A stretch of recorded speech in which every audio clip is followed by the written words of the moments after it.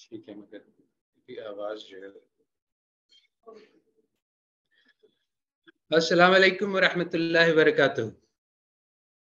I'm happy to welcome you all to this session after Hajj. And while I was at Hajj, I made dua to Allah Ta'ala that now I am 67 years old. Maybe there is not much time left, useful time in my life.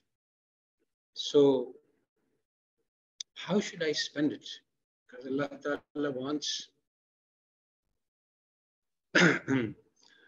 الذي خلق الموت والحياة ليبلوكم أيكم أحسن عملا. Allah Ta'ala doesn't want to see average performance. He wants to see the best that we can do. So I wanted to know what is the best I can do? What is the maximum that I can do in order to help the Ummah out of its current difficulties? So, Alhamdulillah, Allah Ta'ala put many ideas into my head and heart, and I will be sharing some of them with you today. And some others I have already started to work on. So let me start the presentation.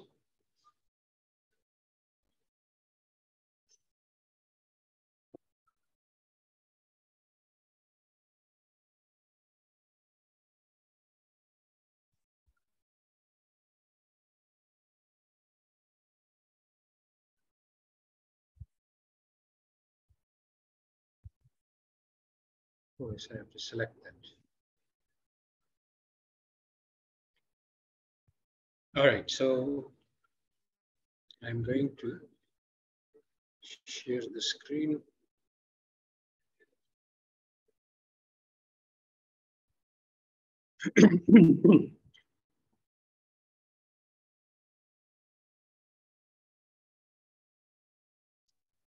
Okay, so Bismillah ar-Rahman ar-Rahim.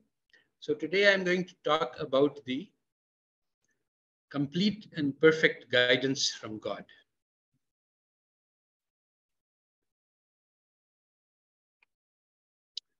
So some preliminaries, some 1450 years ago, Allah Ta'ala revealed the Quran to our Prophet Muhammad sallallahu alaihi wasallam, and this message changed the course of his human history. And if you want to understand, because this is actually something that is not taught in our schools and it needs to be taught, what was the condition of the world before the coming of our Prophet Muhammad sallallahu alaihi wasallam, and what was the condition after he left? What was the effect of this message? So there is a very important lesson that this message was very powerful. The final message of Allah Ta'ala to mankind changed the course of history. So just from this simple fact, it leads to many questions. What was this knowledge which created this revolution? This question arises because today Muslims around the globe are once again ignorant and backwards. So how is it that they have this powerful and revolutionary message and yet they are still ignorant and backwards? And then the question is, does this knowledge which Allah Ta'ala gave to man, Allama al-insana ma lam ya'lam, does it still have the same revolutionary power which it did 14 centuries ago? Well, obviously, anybody who's a Muslim and a believer will say that yes, the Quran is complete and perfect and it cannot change. So, but then this leads to another question. If this knowledge has this power, then how come the Muslims are not using it to change their current condition? So, to make this a little bit more concrete, the Islamic civilization led the world in the production of knowledge for more than 1,000 years. And this is also the period which is called the Dark Ages of Europe, where there was no knowledge in Europe. So why did the Islamic civilization lead the world in knowledge? Because Allah Ta'ala has given us a unique message, unlike any other. And it starts by the word Iqra, and it mentions Allam al-insana ma lam ya'lam, and it challenges us human beings to search for knowledge. Allah Ta'ala describes how Allah Ta'ala taught Adam alayhi salam the names, and then he made the angels make sajda. So it was in the honor of the knowledge given to Adam alayhi salam that he was made sajda to. But today, if we look around us, the situation seems reversed. The so-called enlightenment of Europe ended the dark ages of Europe and led to the production of massive amounts of knowledge. And around the same time, the Islamic civilization went into our own dark ages, in which we are filled with ignorance and superstition all around the globe. And this is contrary to what Allah Ta'ala says, that Allah Ta'ala will lead the believers out of darkness into light, and he will lead those who disbelieve out of light into darkness.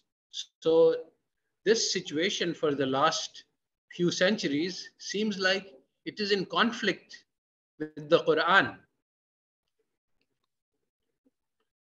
So for the Muslim leadership, and actually Allah Ta'ala has made all of us leaders of the Ummah. He has given us all individually responsibility. Every single person, Allah Ta'ala says, is more valuable than the entire planet full of lives. So every single Muslim is very important. So we have to think, why did the Muslims decline? How come they were producers of knowledge, leaders of the world for 1,000 years? And how come we are at the bottom today? And how can we fix this problem? And now the vast majority of the Ummah believes today that the cause for our backwardness is that we are behind the West in knowledge. And the West has made amazing strides. And so the solution is simple. We need to acquire Western knowledge. So we need to learn about research, learn robotics, AI, chemistry, biology, physics, mathematics, computer sciences, etc. So this is the diagnosis which is being pursued throughout the Ummah. But there are several problems with this diagnosis. First of all, the West is active and leading the world in the production of this knowledge, and every day they are adding more, and we are far behind and moving slowly. So it seems like it will take centuries to catch up to the West. So is it that we can't do anything about this decline for centuries?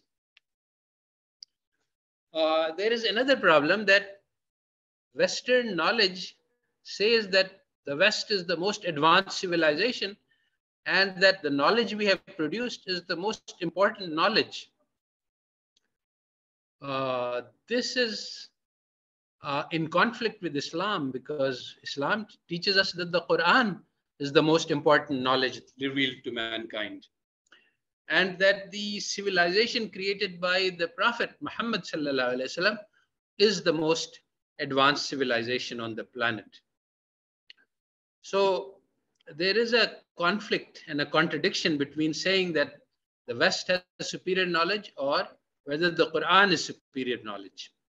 So one of the solutions to this problem that has been proposed is called the Islamization of knowledge. So we take out the problems and the conflicts between Western knowledge and Islam, and we make it Islamic. So we take the poison out and then we educate the Ummah. But this solution which was actually implemented in the International Islamic University, Islamabad, and Malaysia, it still faces a problem. Basically, it's still saying that we need Western knowledge to make progress, but Western knowledge is poisonous, so we need to remove the poison. So it still does not say that we need the Quran for guidance today. So this leads us to what we can think of as an impossible dilemma. On the one hand, we can choose to believe that the Quran offers us complete and perfect guidance until the last day. Or we can believe that Western knowledge acquired by Europeans over past 3 to 4 centuries is essential for Muslims to make progress today. So these two things are in conflict with each other. It cannot be true that the Quran is complete and perfect if Western knowledge, which is not mentioned at all in the Quran, is essential for us, is most important. So then if Western knowledge is essential, then the Quran is not complete guidance, because today we need more guidance than is available in the Quran. Now, today, most of us believe in both of these things, but belief in one is only a token belief, because we are, as Muslims, we are committed to the Quran. So we say this as a matter of faith. But when it comes to our intelligence and our actions, we cannot deny item 2, because Western knowledge is everywhere. It affects us from minute to minute. We have the phones in our pocket and we are communicating, and the room we live in and the air conditioning around us, everything in our life is touched and affected by Western knowledge. So it seems impossible to deny the central importance of Western knowledge in our lives today. But if we accept 2, that Western knowledge is essential, then we cannot accept 1. So this is why this is an impossible dilemma. So, of course, the standard resolution of this conflict is that Islam requires us to pursue knowledge. Allah Ta'ala has many verses in the Quran and many ahadiths which say that we should seek knowledge from our cradle to the grave. So basically, then this says that seeking Western knowledge is part of Islam. And this is, I'm going to abandon this. This is what 99% of the Ummah believes, but I'm going to reject this idea. And we pursue the other branch. And we take as axiomatic and given that the Quran is actually complete and perfect, and it's actually sufficient for our guidance today, even though it seems very almost impossible, because it seems that today we need to acquire Western knowledge, and without it we can't make any progress. But let's just accept something which is impossible, which seems impossible. Remember that the prophets were called madmen by their peers. All of the prophets were said that they are magicians or madmen. So when we say that the Quran is complete and perfect guidance for us today, people will call us madmen because it seems mad. So let us try to be mad for a little while. And this is what this lecture is about. So we assume that the Quran is true and we have no doubts about this.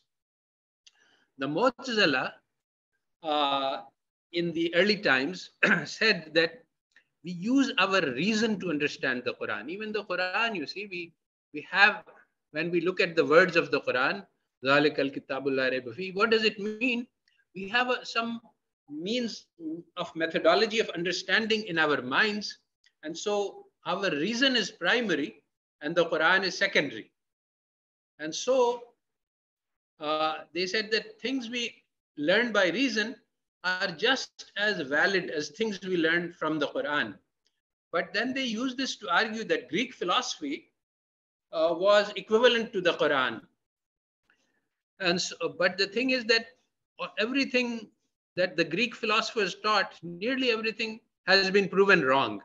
So fortunately, Allah Ta'ala made the Ummah reject the Mu'tazila.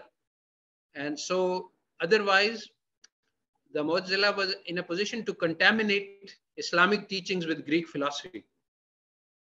But today, we are faced with the problem of the modern Mu'tazila. Most Muslims believe that Western knowledge is like objective facts and reason, so we have to accept it. And it is on par with the Quran. It is just as certain, just as sure, even though actually there are lots of defects and errors in it, but just like Greek philosophy.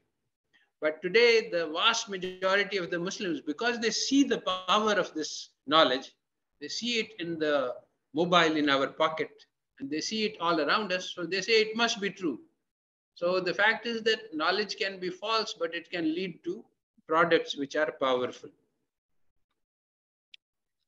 So today, as madmen, Allah Ta'ala says, do the zikr of Allah so much that people call you mad. And so today we will take that approach. The standard approach is that if we have reason and empirical evidence, and this is in conflict with the Quran, then we should reinterpret the Quran to make it conform to our reason. But instead, what we are going to say is that we will accept the Quran, and if our reason and empirical evidence is in conflict, then we will change our own reasoning and we will reject the empirical evidence. So we take the Quran as the definition of the truth, and we take it as axiomatic. Everything else can change, but the Quran cannot be changed. So we start from ground zero, reject all our past ideas and our past knowledge. We start with a blank. I know nothing at all, and I start with the Quran. And so the Quran starts with Alif Lam Mim, ذَلِكَ الْكِتَابُ لَا رَيْبَ فِيهِ هُدًى لِلْمُتَّقِينَ. So this is the Surah Baqarah after Surah Fatiha, and the standard explanation of this is that the Fatiha is a prayer for guidance. In it we ask, اهدنا الصراط المستقيم. And so this, all of the Quran is the answer to this prayer. It provides the guidance that we have asked for from Allah. And this is how the Surah Baqarah starts, that there is no doubt about this book. So we can be sure, we can trust what Allah Ta'ala is telling us. And we can be 100% sure, there is no doubt in it. And what does this book contain? It contains guidance, but it doesn't contain guidance for everybody. It contains guidance for those who have taqwa. So this is translated as those who are conscious of Allah. But we can say those who have perfect and complete belief in Allah. This is also a possible translation of taqwa. So if we believe in Allah completely, then this book will provide us with complete and perfect guidance. So this is where we start from. We started from zero, we know nothing. And now this is the first thing that God has told us, that you can trust me, I will give you guidance, provided that you have faith in me. So Allah Ta'ala in the Quran in various places says that this book has a clear explanation of everything. It has a guidance, and it has good news for those who submit and surrender. So again, Allah Ta'ala is putting a condition here that if we want guidance, we have to submit to Allah. And then another, shall I seek a judge other than Allah? It is He who has revealed to us this book, which is fully detailed. Again, this is a little bit of a surprise. Allah Ta'ala is saying that He has given every detail. And then again, He says that Allah Ta'ala has perfected this deen for us, and He has completed His favor, and He has chosen Islam. So if you look at it, Allah Ta'ala has given us complete and perfect guidance, everything that we need. We don't need anything else. In particular, we don't need Western knowledge. So this is very strange. So very strange because it conflicts with what our eyes show us and what our logic tells us. So today we will reject what our eyes shows us, which show us the power of the West and the glory of the knowledge created by the West. And we will reject our logic, which says that if we want to progress, we need to acquire technology and science and other things. Say that we will ask for guidance only from Allah. So again, we come back to the central question of this talk. So does the Quran offer complete guidance? Allah Ta'ala just said in these ayat that it does offer complete guidance, but it seems to us that we need a lot of knowledge which are of Western sciences, which are not mentioned in the Quran. Even more interesting, Allah Ta'ala is asked about the moon in the Quran, and Allah Ta'ala could have explained that comes from the shadow of the earth falling upon it. It's not very difficult to say, but he doesn't say that. Allah Ta'ala sidesteps this question. He doesn't give the scientific answer. He gives an answer that it is good for the determination of the times and so on.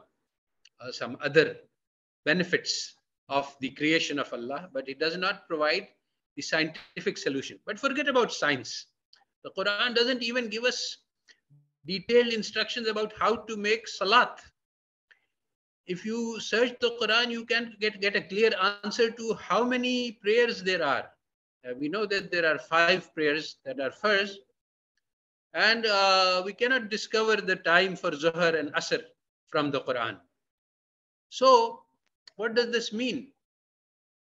It means that since we are taking the Quran as the standard, that what Allah Ta'ala means by complete guidance is very different from what I and you think complete guidance means. We think, you and I, that complete guidance means the Quran should tell us everything we need to do. So now I need to go here, then I need to go there. This is what I need to do. I need to be studying biology today, and I need to study chemistry tomorrow. Everything step by step. This is what we think. But there's complete guidance. If the Quran doesn't tell us about what we need to do, then we think it's not complete. But the Quran says it is complete, but it doesn't tell us how to make salat, at what time to make salat. So what Allah Ta'ala means by complete guidance is something different. So we need to ask, what does Allah Ta'ala mean by this guidance? These are not step-by-step instructions on how to achieve success. Not even in this world and not even in the Akhirah. We are not given step-by-step instructions, not even for success of the Akhirah. But Allah Ta'ala says that guidance is complete. And He also says that it is detailed. So these words are being used in the Quran, but the sense of these words is not the sense that we are used to. So what we need to do, we abandon what we think these words mean, and we try to learn what Allah Ta'ala means by these words. I will take a second to plug in my laptop.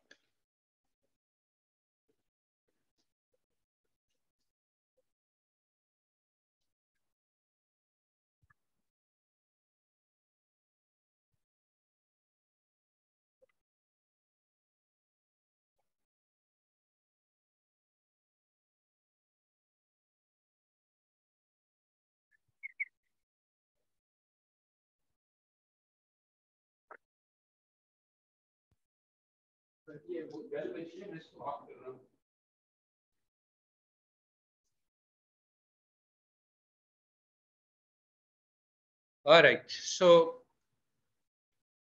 all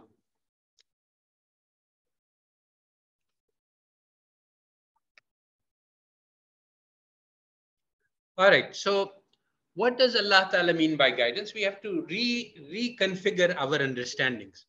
So basically, we can think of it, this is a temporary definition. Later, we'll get a more a clearer answer. But we can think of guidance as that telling us what is the goal. Where do we need to go? Not step-by-step details for the journey. So for example, when you go for Hajj, we are told that we must get to Arafat on 9th Zulhijjah. But we are not given step-by-step instructions on how to get there. Because you see, there are 7 billion peoples on this planet. Every one of them would need different instructions. So if somebody is in Pakistan, how to get there is step by step is different. And somebody is in America, somebody is in Malaysia, they all have different instructions. And then, of course, these instructions vary. If it's in the 19th century, if it's in the 18th century, the timing is different. Sometimes you must use camels, sometimes you can go by ship, etc. So anyway, if Allah Ta'ala wanted to, he could give us all. These could be built into our biology. So Allah Ta'ala is all powerful. He could have given us this, but he did not. And so the guidance, so one thing we understand is that step-by-step instructions are not part of complete guidance. What is guidance is to know what the goal is. But it is left up to us to find the path to this goal. This is very important to understand because this is the critical step. Goal is told to us. How to get to the goal is left up to us. And Allah Ta'ala clarifies this in this ayat. وَالَّذِينَ جَاهَدُوا فِينَا لَنَهْدِيَنَّهُمْ سُبُلَنَا. So when we start to try to achieve the goal, then in the process of struggle, the knowledge will be generated. So this knowledge is what we call experiential knowledge. It comes from making the struggle. So experiential knowledge, you see, if you want to learn how to swim, I cannot write down that, okay, touch your hand like this and move the legs like this. When you jump into the water, then you will understand what is needed. Similarly, see, if you are, somebody is teaching us Kung Fu Karate. So he will teach us some maneuvers, but and he might give us a very excellent and expert training. But when you go into the ring with another fighter, you will not have step-by-step instructions that he will do this, then you have got to do that. No, you have a training, and then you use that training to handle the situation.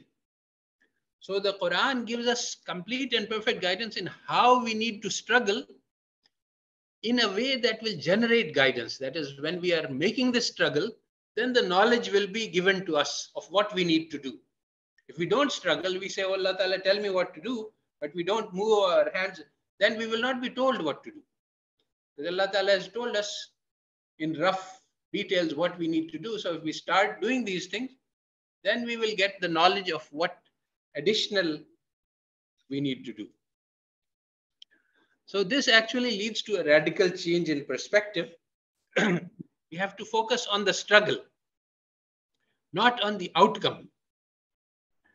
We have to focus on what I need to do now, not on what will happen as a result of this struggle, whether I will win or whether I will lose. Winning or losing, the outcome is not the concern of Allah. Allah Ta'ala wants us to be in the battle.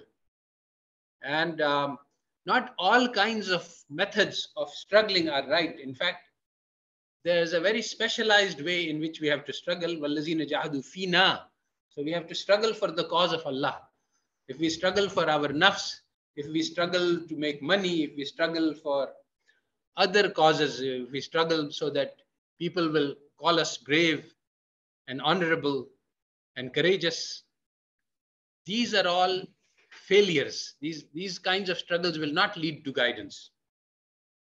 So in particular, it's very important to understand guidance is not victory, and guidance is not more wealth, and guidance is not having better technology than others. There's a very interesting prophecy in the Bible about our prophet, that I have much more to say to you, Isa alayhi salam says to his Hawariyin, more than you can bear.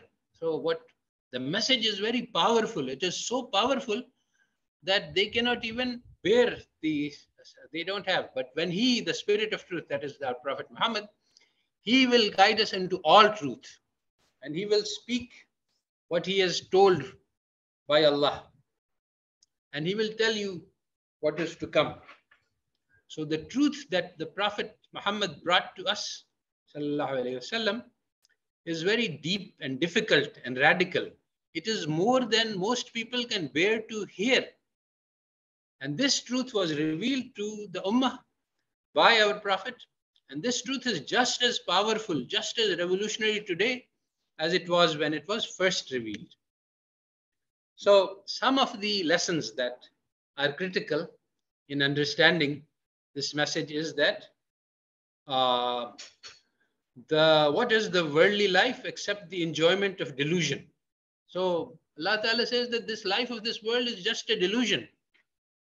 And he says that you prefer the worldly life, even though al-akhiratu khayrun wa abqa. So he is telling us that this is a silly thing to do. The world will last for only a moment, and the pleasures of this world are small, and the pains of this world are small. But the akhirah is forever, and the pleasures there are far greater than anything that anyone can experience in this world.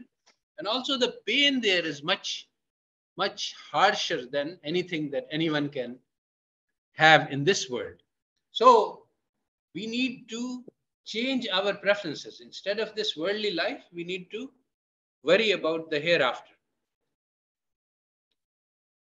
So in the Surah Tawbah, Allah Ta'ala teaches us that this is an extension of the same message, but in greater detail, that if you love your parents and children and siblings and spouses and family and wealth and trade and homes and everything of this worldly thing, the place that we love, if these are more beloved than Allah Ta'ala and His Prophet Sallallahu Alaihi Wasallam and struggling in His way, this is very important.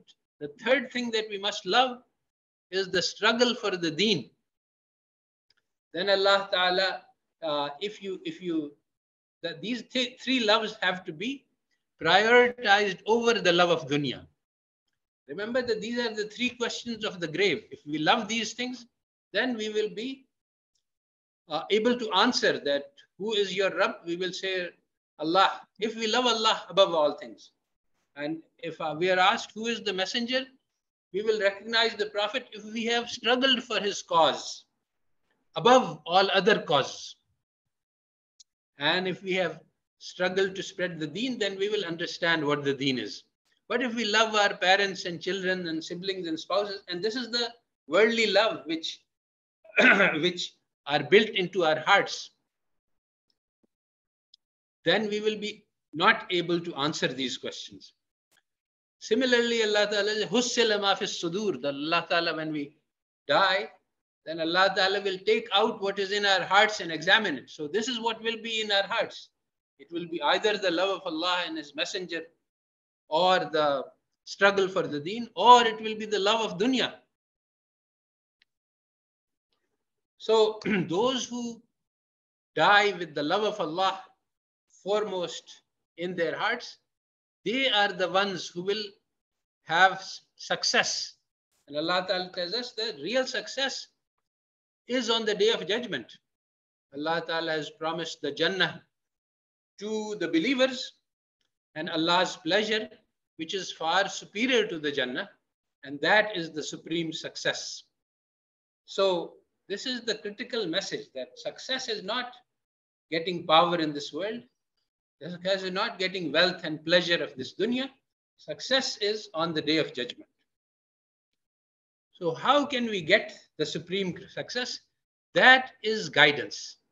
And so once we understand what success means, then we can understand that the Quran offers us complete and perfect guidance on how we can get the supreme success. Western knowledge offers us ways to get an illusion of success. And this illusion is like dust. Even when you have it, it turns to dust in your mouth. And in the long run, it is just meaningless. So the final message of God to mankind is just as revolutionary today as it was 1400 years ago. But now the question is, why does the Ummah fail to recognize this message as being revolutionary?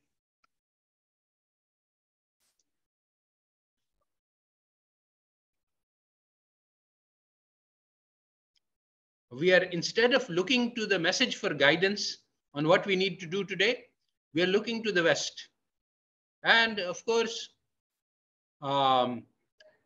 we are not implementing the ideas which the Quran tells us that this is what you need to do. Well, first of all, we don't recognize it. But then those who are looking to the Quran are not implementing what the Quran teaches us to do. So why is this? Why is this failure? When we have the complete and perfect guidance, then we should not be in this position. So one of the answers is that colonization occurred in the 17th century, 18th century, and by the start of the 20th century, most of the homelands of the Islamic civilizations were colonized. And now you have to understand that colonization, this is something very important. Colonization is actually conquest of minds. It cannot be, you cannot have a small handful of people who rule hundreds of thousands without conquering their minds. If the people don't believe in the power of the West, then the West cannot have power over them, because hundreds of thousands of people cannot be governed by a handful of people. So how is this conquest of minds achieved? It is achieved by education. Colonization destroyed the indigenous educational systems deliberately. These were capable of producing the thought leaders for a revolution. And it replaced these systems by a Western educational system which was designed to produce admiration and awe of the West and contempt and hatred for Islamic heritage and civilization. So there is a famous Macaulay's Minute on Education, which was enacted in India. And there are 2 points to note. Macaulay said that a single shelf of a good European library is worth the whole native literature. All of the 1,000 years of production of knowledge in Islam was just meaningless, just nothing. It is just garbage. Today, what the Western have produced, that is real knowledge, according to Macaulay. And then he said, what is the purpose of education? Purpose of education is to create people who will understand the West and will take Western ideas and give them to the millions who are being governed. A class of people who are Indian in blood and color, but English in tastes and in opinions and in morals and in intellect. So this is the purpose of education. And today the purpose of Western education remains exactly the same. It produces people who have English tastes, Western opinions, Western intellect, and they see of their job as being to convey these benefits of Western education to those people who are ignorant and superstitious in the millions of the Ummah. So they think that the Western knowledge is powerful, and the reason for the failure of the Ummah today is because they don't have it. And so they see their job as to educate the ignorant people who are just studying the Quran in their madrasas and have no real knowledge. So when we go through Western education, we are trained to believe that Western civilization is the most advanced civilization on the planet. The knowledge produced by the West is the most valuable knowledge produced by mankind. And our own intellectual heritage is of zero value in the modern world. And also the Quran does not provide us with guidance for our modern world. Because we study for 4 years, no mention of the Quran. So the West tells us that all the problems we are facing today, the solutions lie in the Western intellectual heritage. So to counter this toxic effect, this poison which Western education puts into our minds, we have the Ghazali project. This requires 3 steps. We must strengthen our faith, remove doubts about Islam, remove doubts about the Quran. And the second step is the Hafatul philosopher, which is to understand that Western wisdom is really very foolish. There are many, many fundamental flaws and errors in the structure of knowledge created by the West. And once we understand that Western knowledge is flawed, we don't need to Islamize it. We can just throw it away. Then we need to rebuild the stock of human knowledge on Islamic foundations. We have to start from zero, start from the foundations of the Quran, and then rebuild the entire stock of knowledge. So there are 2 aspects of this project. One is the individual level, creating, understanding a revolution within our own selves, inside my spirit and heart and mind. And the second level is institutional, to create this change on a mass level throughout the Islamic world. So this talk is at the individual level. It is addressed to my audience, individuals. But we are working in parallel on creating textbooks and on inviting teachers to participate in this project and to start replacing Western courses by Islamic courses. And to understand that economics is really a religion. It is not a science. This religion is necessary to sustain the capitalist economic system, and it is currently being taught throughout the world to Muslims. And we need to replace this at the institutional level. And we are doing various projects to try to do this. And those teachers who are interested in participating should contact me. So we come back again to the central question. Does the Quran offer us complete and perfect guidance for today, not for last century, for our modern lives? Yes, it tells us how we can lead our modern lives so that we can get the supreme success. This is doesn't really make us very happy, because we say that, okay, maybe if we live a miserable life in this world today, we can be very happy in the Akhirah.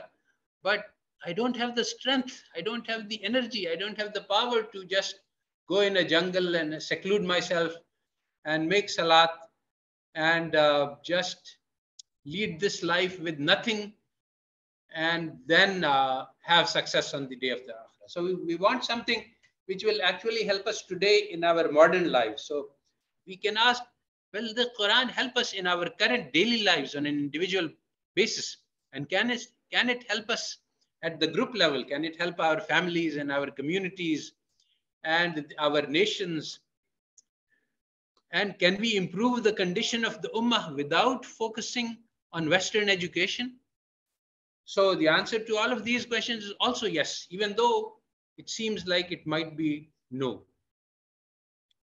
So this part is a little bit difficult, and I have addressed it in detail in many other lectures. So I'm not going to go through this in detail, but the central, the foundation of Western knowledge is their epistemology. It says that knowledge comes from observations and evidence.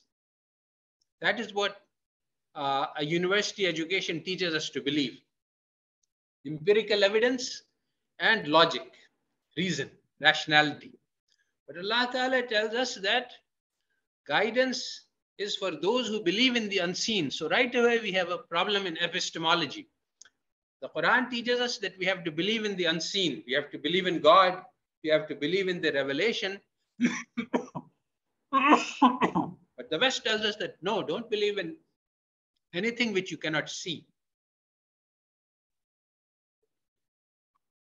So the West, because they rejected the intuition and the heart, so they rejected the knowledge which is in the hearts. But Allah Ta'ala tells us that the most important knowledge is that in our hearts.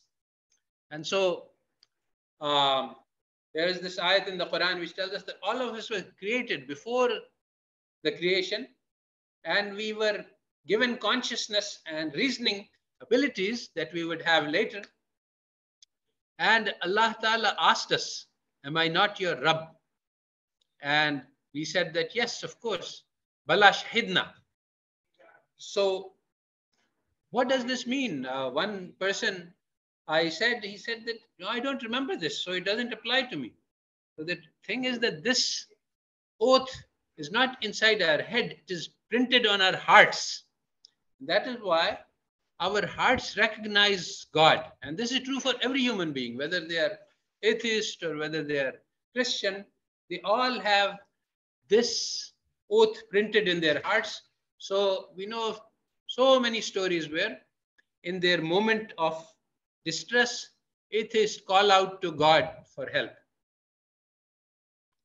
And the Prophet ﷺ told us also that the heart is a very important part of our body. And so Quran tells us that it is not the eyes that are blind, but the hearts that are blind. So the entire stock of Western knowledge has been built by people who have blind hearts. And this is why it is so deadly. That's why we need to rebuild this entire stock, but on the Quranic foundations. Faith is really a nur in the heart. It does not come from logic and arguments. And those people who have blind hearts, they are making today the most ridiculous arguments for atheism. They say that we can prove that God doesn't exist.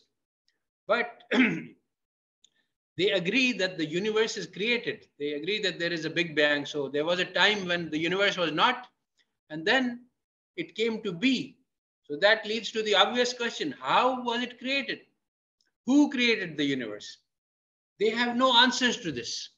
And they cannot have answers to this because there is no empirical evidence possible. According to the laws of physics, we cannot observe something which is outside our universe.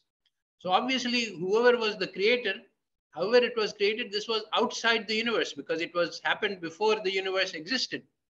So according to the Western epistemology itself, the West cannot have any knowledge about the creator. So to say that there is no creator is ridiculous. It's illogical because all they can say is we don't know. So all of this so far we have not discussed what the message of what is the guidance. We have just discussed why we Muslims are not looking at the guidance. We don't trust the message. We don't use the message. Instead, today, whenever we have a problem, economic problem, we ask the Harvard experts.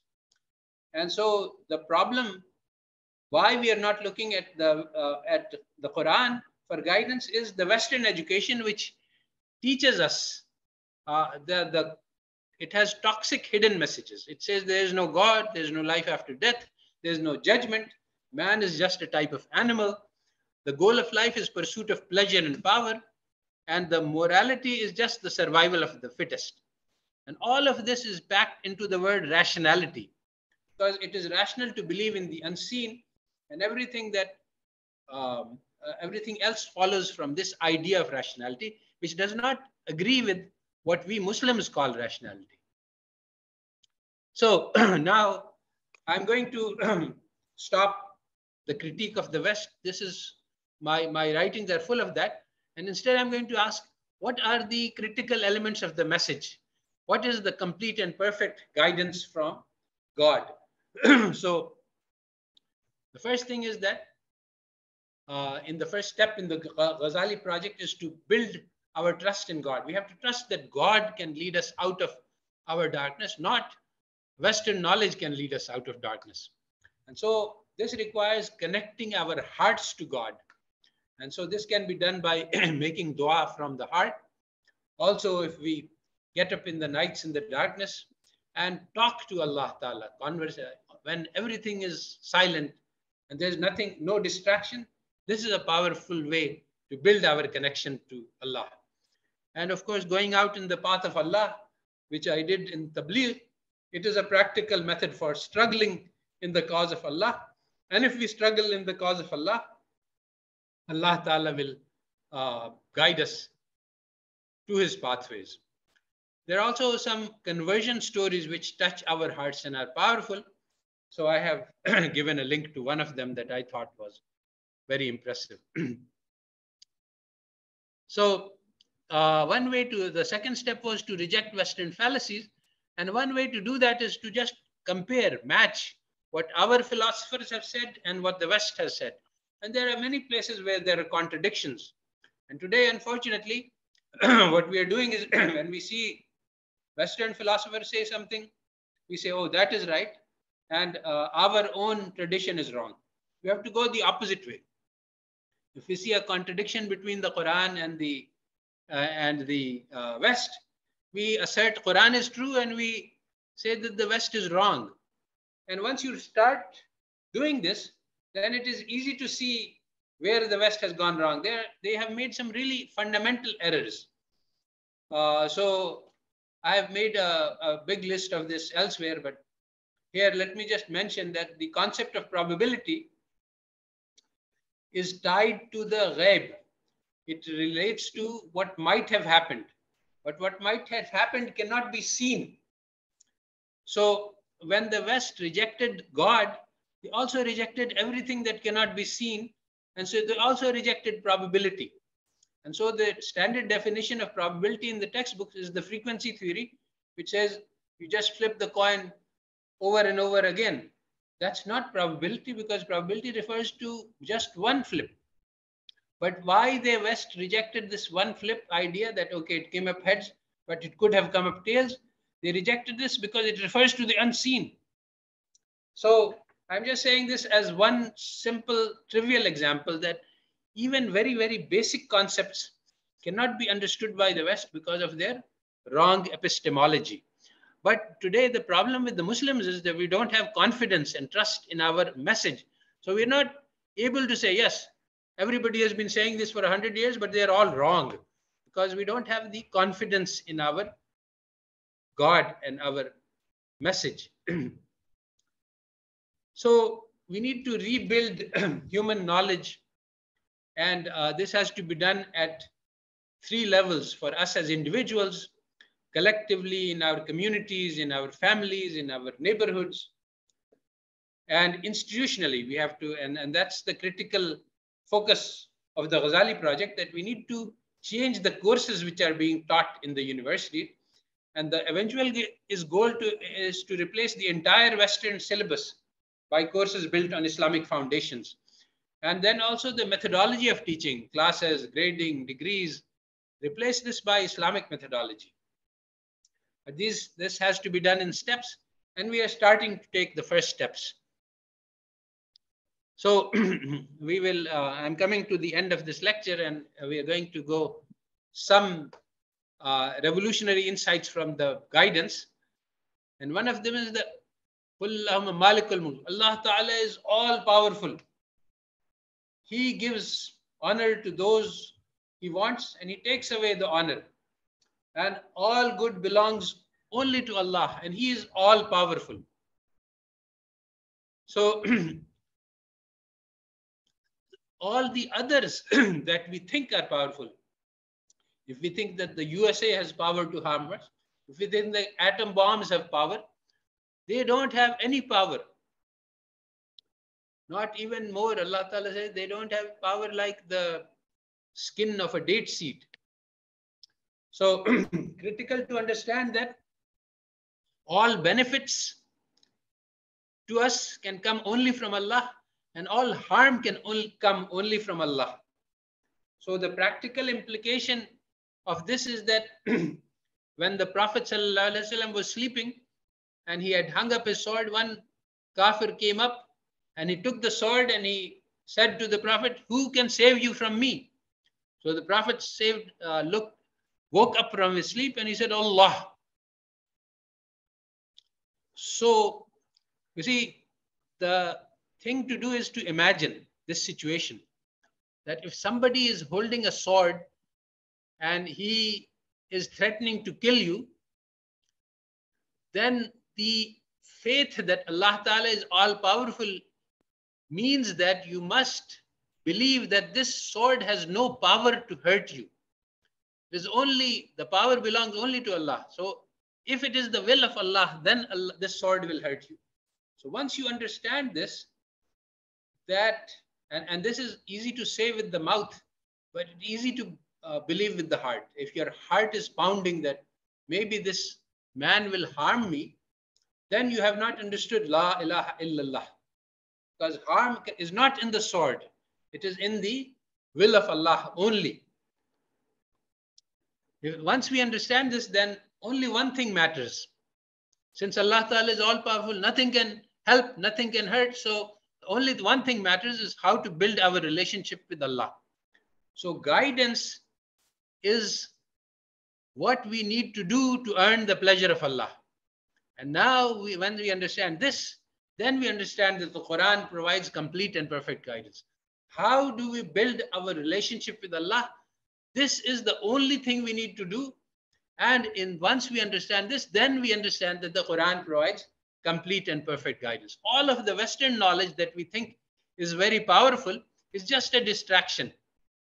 It creates doubt in our faith and in our trust in Allah.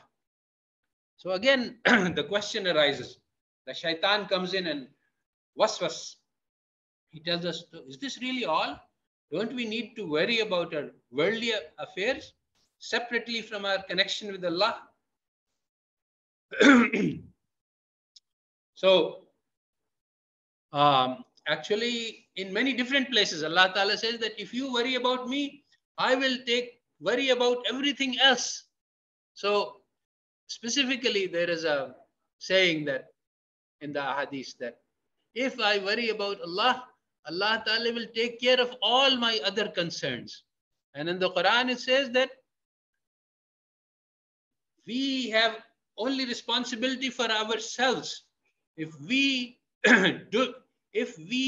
follow the guidance, then nobody else can cause us any harm. So basically, we have to worry about our good deeds. So some events which are mentioned, which explain this further, is the Hunain, where the Muslims were large in number for the first time and facing an enemy which was smaller. So instead of trusting in Allah, some people said that now we will win because we have more in numbers. So Allah Ta'ala caused the defeat of the Muslims. And most of them went back. And then a small number remained with the Prophet ﷺ, and he called to them.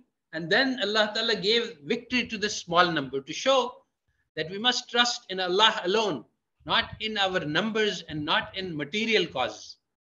Remember, Musa alayhi salam and the Yahudis were slaves.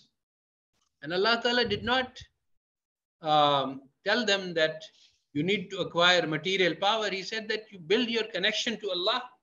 And when they had done so, then Musa alayhi salam was given the order. Now, they have done what they were needed. They have done istighfar. And now you lead them out. And Allah Ta'ala drowned the armies of the Fir'aun. The Ashabul Ukhdud mentioned in the Quran, they were all burned to death. They did not achieve worldly success, but they are supremely successful in the Akhirah. In Afghanistan, we have the example of the world's greatest power spent trillions of dollars in 20 years, but a small handful of ragged people with practically nothing, they were given the success and the victory of Allah. So there is only one thing which matters: learning how to build our connection with Allah, and that requires good deeds. So this is true at the individual level and the collective level. If we ask, how can the Muslim Ummah progress? People say, oh, we need to build schools, we need to build organization, etc., etc., etc. Many technology, science, do this, that, and the other. There is only one thing which matters. Between today and tomorrow, Allah Ta'ala is looking at how many good deeds are being done in the Ummah. So if the Ummah made more good deeds today, we are getting closer to Allah and we have succeeded today. If the number of deeds is less, if the number of good deeds is less, or they are less valuable in the eyes of Allah, then we have slid backwards. Now the good deeds that we do, do not depend on whether we have money or power, technology, whether we are slaves or whether we are kings. It depends on our recognizing what Allah Ta'ala wants us to do and then doing it. So this is almost the last slide. So we have to switch to process thinking. This is very different from outcome thinking, which we have been taught to do in the West. Are we going to succeed when we launch a revolution? Will this succeed? No.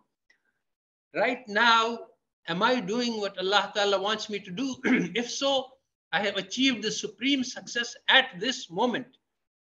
It doesn't matter what happens next.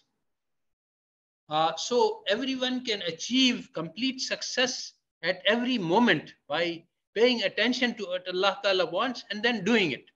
It doesn't matter whether we become shaheed or whether we become ghazi or whether our projects succeed in worldly sense or whether we are all killed by being thrown in the fire. So this is a very different way of thinking from what the West teaches us. But this is the way, this is the revolutionary message of the Quran. So we can conclude this lecture by Subhanaka Allahumma bihamdika ashhadu an la ilaha illa anta astaghfiruka wa atubu ilayk. Subhana rabbika rabbil izzati amma yasifun wa salamun al mursaleen walhamdulillahi rabbil alameen. And so that is the end of this lecture, and we will open this for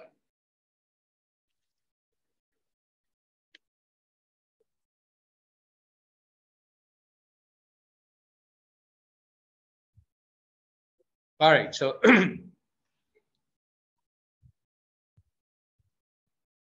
now we can open this for comments and questions. So I see that Fuad Masood has hand up. So let me ask him to unmute and ask the question.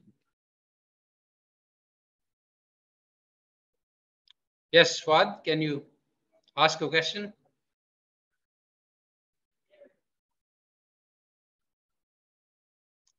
I see a comment saying Western knowledge is wrong. This is a little bit more complicated than that. Western knowledge is built on the wrong foundations and used for the wrong purposes. It is used to acquire power and pleasure, and it is used for the wrong purposes. So that is why we need to rebuild this knowledge. So I cannot get Fuad to unmute. So let me ask Ambreen Sultan. Yes. Assalamualaikum, sir. Walaikum assalam. I congratulate you for performing Hajj. And secondly, my question is related to there are two approaches that are usually mentioned. That is a modification approach or non-modification approach to Islamize the knowledge. So in the modification approach, you just take the Western knowledge and modify it. But even in that, now Islamization knowledge is criticized heavily. So there is integration of knowledge. And integration of knowledge, when I attended a couple of lectures, I get to know that it is at two levels, horizontal and vertical integration. One is like integrating the worldview of Islam to the human acquired knowledge, and also integration of interdisciplinary knowledge, like economics cannot be studied in isolation. It should be integrated with other subjects. So I see that this integration of knowledge has more value, and it's not marginalizing the Islamic knowledge and starting the Western knowledge as a point of reference and then Islamizing it. And second, the modification approach, non-modification approach says that you rely on completely on the Quran and Sunnah guidance. And then do you agree that we have multiple level of existence? So at material level, we will be relying on sense perception, and then maratibul loom and maratibul, like there are multiple level of existence, multiple level of epistemology corresponding to each other. So if I see from this perspective, if Muslims make progress in the material level, then isn't it, we will also come up with the same Western knowledge, but it is based with ethical values. uh, like all the development that take place, uh, isn't it that Muslims are left behind? They didn't do anything. Otherwise, if they would be progressing, and if Islamic the rich heritage of knowledge development was not stagnant for a long period of time, we would also be come up with, throughout the Islamic history, there were civilization who thrived, who progressed in terms of so many things. So this is a confusion that I see. For example, if we neglect all the Western knowledge, then today the technological advancement that is allowing us to communicate with each other, that would not be possible. So I've got your question. Now, what you are referring to is the approach of Rajab Shantar, which is quite correct, and I have referred to it. And in fact, on my website, there is a sequence of lectures on decolonization of the social sciences. And what I am saying when I say reject knowledge, I am saying that the modern Western knowledge is built on the wrong foundations.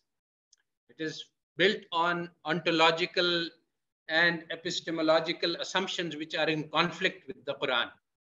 So what we need to do is knock it all down, start all over again, build on the foundations of the Quran, and when we rebuild, we will come up with the same things for the most part, not everywhere. At the moment, because Muslims are overly impressed with the West, they accept as true many things which are not actually true because the West believes them to be. For example, the law of gravity. Everybody believes this is true, but actually, even in the West, and actually in the West, they moved beyond that. So one of the critical things that has occurred in development in philosophy of science is that science cannot lead you to truth. This is the basic understanding of the Kuhnian scientific revolutions, that at all times, all theories are just hypotheses about what might be happening. And we know that all of these hypotheses are wrong because they all omit the role of the creator of the universe. In fact, there is a famous French astronomer who presented his books, mathematician, what is his name? Very famous, I've forgotten the name right now. But anyway, he presented his book on astronomy, on the planets, on the movement of the planets to Napoleon. And Napoleon said, Monsieur, in this book, you have not mentioned, made any mention of God. So he said, sir, I have no need of that hypothesis. So this is the thing, that when you are building a stock of knowledge which makes no mention of God, then it is wrong. So now you have to start from the foundations of the Quran, and then anything that the West has learned that is useful, we will rebuild that, we will relearn that, we will reacquire that, and we will make use of that, but on the foundations of the Quran. So this is not saying we reject Western knowledge, take the mobile out of your pocket and throw it away because it's a product of the West. My position is more sophisticated and complex. It has to do with the knowledge base that is being taught when we are taught chemistry in our university courses. No mention is made of God. So this is wrong, because the pattern and the motion of the molecules is something which has been created by Allah, and the beautiful symmetry and the laws which are satisfied, these are all creations of Allah. So unless we say Subhana Tabarakallah Ahsanul Khaliqeen, we are not studying this correct. All right, so let me go on to, so there are many different ways to express this insight, but the problem is that because we are overly, it is better to think of, because we are overly impressed, because we have colonized minds, it is dangerous to say, okay, let's take the Western knowledge and Islamize it, because what happens in practice, as I have seen, is that people accept too much of it uncritically. So it's better to say, okay, throw everything out, start building from zero, and once build on Islamic foundations, and then examine. If you find a piece of Western knowledge which fits, you can accept it. There is no harm. Islam allows us to take knowledge from other civilizations. But if we build on foundations of Samuelson, we will surely go astray. All right, so let me see if Fuad Masood can come back and unmute Hello? himself. Yes. Hello, Okay. Assalamualaikum. Wa alaikum assalam. Okay, assalam. thank you, Prof. In your PowerPoint, you just wrote about the central concept of statistics and econometrics are probability and causality.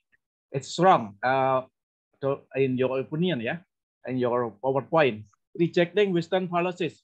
Yeah? And I think we need more discussion in this subject, because as a social scientist who learn economics and also organization, I think it's difficult to reject causality and probability in economics. So I think the future, next meeting, we should discuss this in one session or two sessions, yeah, because I think it's important how to reject the causality and probability in economics. Yes, I think in my lectures I've said in other lectures that social science is a religion. It is not a science. So all of that has to be changed, as well as all of statistics and econometrics. So basically, once we start doubting what the West teaches us, we find that a lot of it, which we accept without question, is just wrong. That's why we need to rebuild from zero. All right. I think let me go to Wasim Arshad.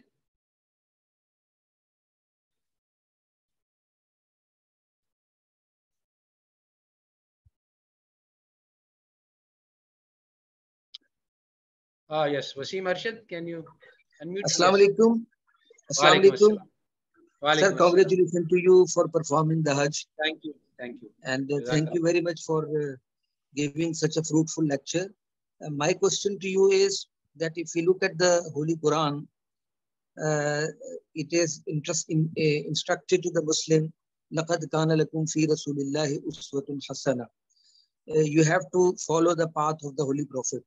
But if you look deeply, the seerah of the Holy Prophet changed all the society by changing, by attaining the power from the Arabs, those who were capturing all the system of economics as well as politics as well as the system of the society. The Holy Prophet changed it all, and then implemented all what you are saying. So don't you think that it would be the right step to just effort to establish a deen? In other technical word, we call it khilafa, establish the world of khilafa, and then we will do all that we want to do.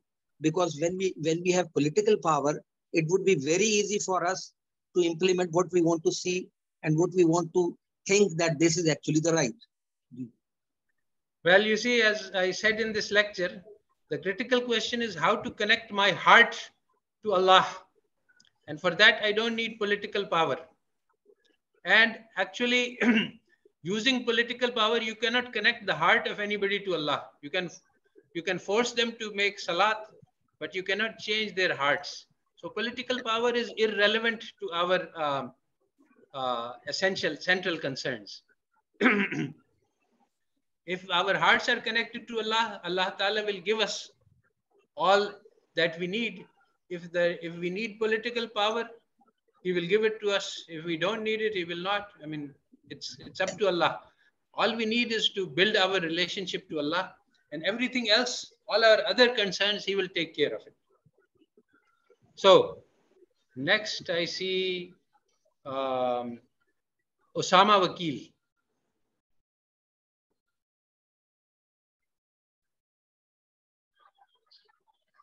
Assalamu alaikum, Dr. Sahab. Wa alaikum assalam. Assalamu alaikum. Wa alaikum assalam. Jazakallah. Sir, what's your opinion on the Western knowledge that is built on the foundational work made by the Muslim scholars? And one more opinion on Give an example of that. quote in Urdu, in Urdu, कि कोई भी इल्म या कोई भी हिकमत की चीज जो वो मुसलमान की कोई भी चीज है जहां से भी पाए उसको हासिल कर ले, तो इसके ऊपर आपका Yes. I already quoted that hadith in the last part of my lecture, and the problem that exists is that social science is a religion. It is not a deen. It is not a science, and this is the deception of Western knowledge. So social science is just like saying Christianity. You see, within Christianity there are lots of good things, but because it comes from the right origins, but we reject Christianity completely because it's the foundation of Christianity is the belief that Isa alayhi salam is God. So everything else, just yani even if they say good things, we cannot accept them because the foundation is wrong. And even though we have a lot of things in common with Christianity, because Christianity, after all, comes from a revealed religion, it is a distortion. So this, just like this, the Western knowledge is the deen of the West, and we cannot accept their deen because it's built on the wrong foundations, even though there are useful things within that, and there are things which match. So when we say knowledge, knowledge means knowledge. That is fine, but what is being taught in the Western universities is a religion, and that religion we cannot accept. All right, so Nighat.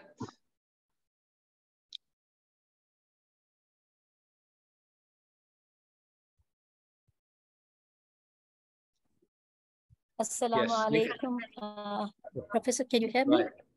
Yes, walaikum assalam, I can hear you.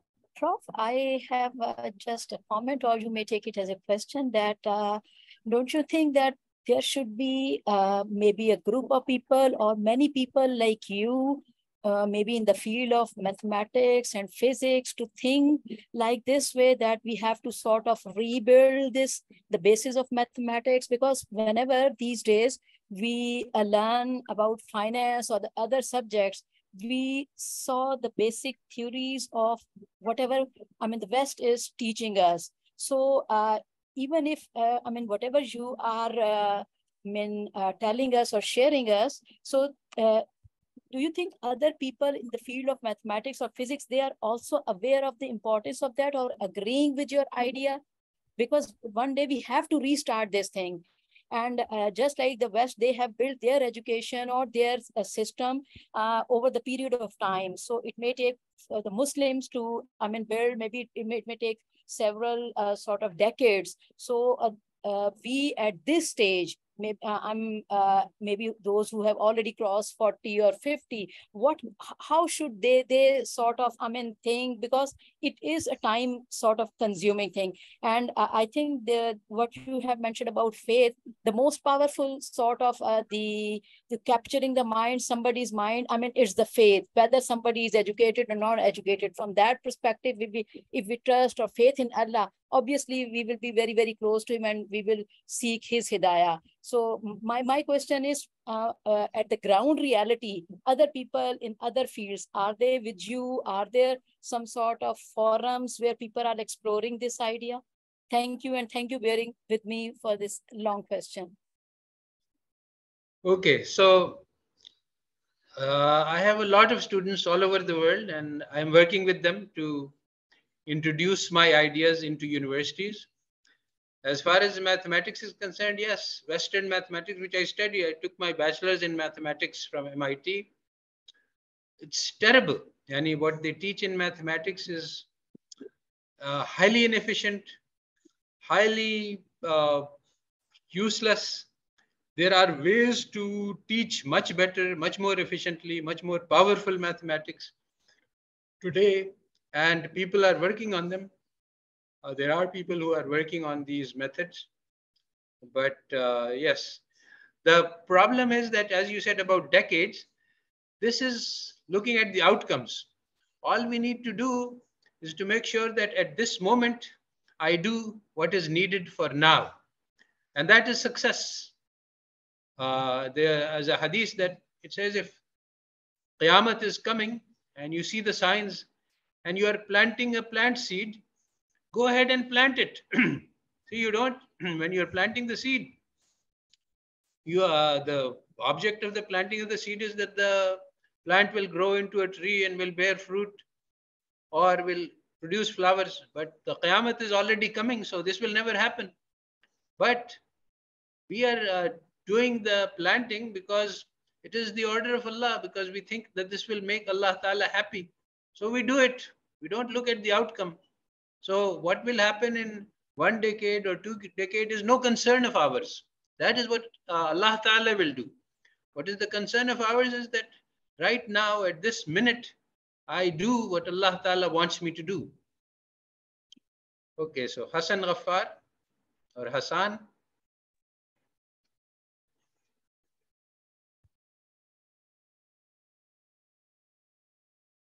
Yes.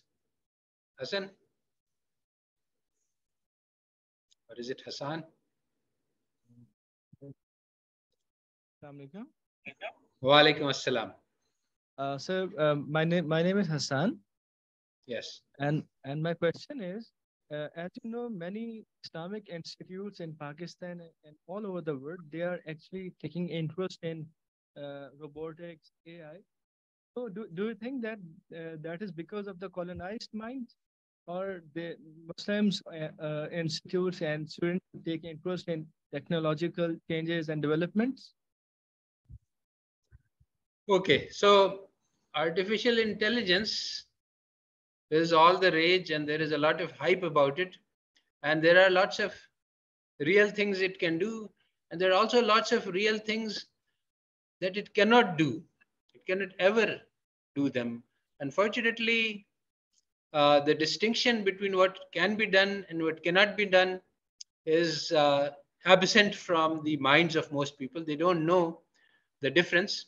And because of this, it's very dangerous, because people can, if you understand the limitations, then you can you can use it for things for which it is useful, but you should not use it for what it is not useful. But people think, for example, that it could give us fatwa, but it cannot give us fatwa. Why? That is important to understand, because fatwa depend on human beings' abilities, their sensibilities, and this is something which, yani, the AI knows words which have been used, but it does not know the feelings behind the words, so it cannot interpret them properly. Anyway, this is a complex subject, and the problem is again colonization of minds. We are overly impressed, so we accept a lot of things on face value instead of being able to question and to criticize and to understand that this is a powerful tool, but it has its limitations. What are the limitations? If you understand the tool and its limitations, then you can use it correctly. If you don't understand it, then you will use it in the wrong places and you will generate huge problems and errors without being aware of this. So I think this is 3:30, so we should stop. I see one more question, so let that be the last one. Iqra, Sheikh. Alaikum, Sheikh. Wa alaikum assalam. Firstly, I want to begin by saying a heartiest Hajj Mabruk to you. May Allah subhanahu wa ta'ala accept your struggles that went into his path. Amin. So my question relates to when you mentioned about production of knowledge, when you said like when knowledge is produced. From my limited understanding and reading around this subject, as I understand it, humans cannot really produce knowledge. Can we produce knowledge? As I conceptualize it, knowledge already exists. Knowledge is existent. We might not be aware of it due to our limited intellectual abilities, but it is existent. what we as humans can do is just strive in order to be granted that knowledge and unveil, so to speak, that ilm that already exists in the alam. Ilm exists Isn't only in the mind of God, and He gives it to whoever He wants. الله لا إله إلا هو الحي القيوم لا تأخذه سنة ولا نوم له ما في السماوات وما في الأرض من ذا الذي يشفع عنده إلا بإذنه يعلم ما بين أيديهم وما خلفهم ولا يحيطون بشيء من علمه إلا بما شاء. Allah Ta'ala has all knowledge of everything which in the past and in the future, and He gives that knowledge to whomsoever He pleases. So when we build our connection with Allah, Allah Ta'ala will give us the knowledge that we need. It is impossible for us to get all knowledge because it's not within human capabilities. So we will get a limited and temporary and small amount of knowledge that we need for our purposes. So I think I will stop here, and next session will be 1 month from now on the last Sunday, inshallah.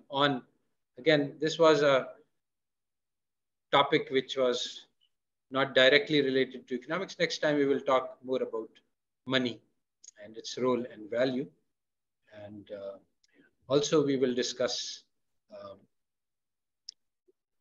well, not in the lecture, but how we can move on this project of replacing economics in the Islamic world by Islamic economics, by courses. So changing the courses, because the course of economics as it currently is teaches people that the goal of life is the pursuit of pleasure. And this is very toxic message and very much in conflict with Islam. So that is all for today. Subhanallah bihamdihi subhanallah al-azim. Tabarakallah ahsanul khaliqeen.